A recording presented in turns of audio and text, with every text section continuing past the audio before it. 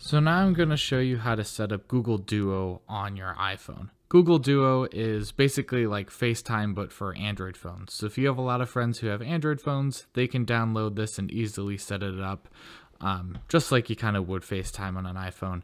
And then you can download the same app on your iPhone so you can video chat with them, no problem.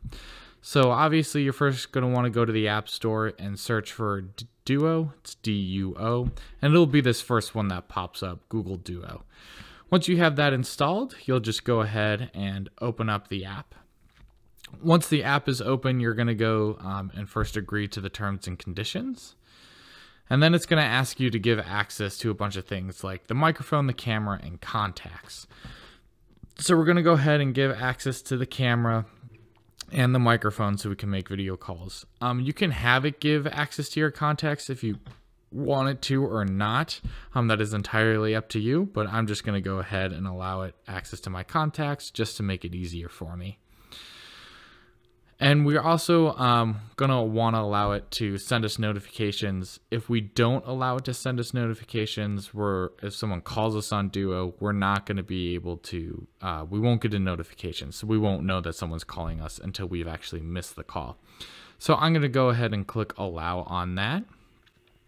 And once here, it's going to have you type in your phone number. So you want to go ahead and type in your phone number to get a verification code. So let's do that first.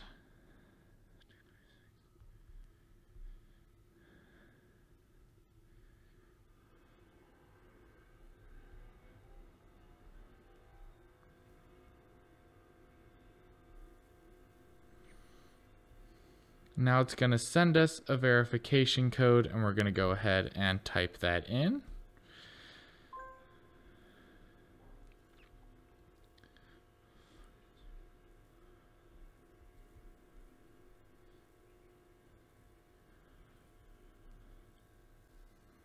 Once we do that, you see we have access to Google Duo here, and I don't have any contacts on this phone, but if I did, they'd pop up here. You can also search for contacts and things like that.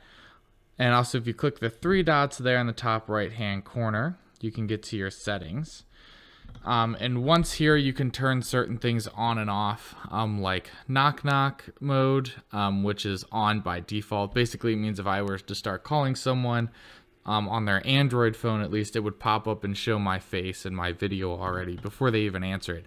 They won't be able to hear anything I'm saying, but they'll be able to see me.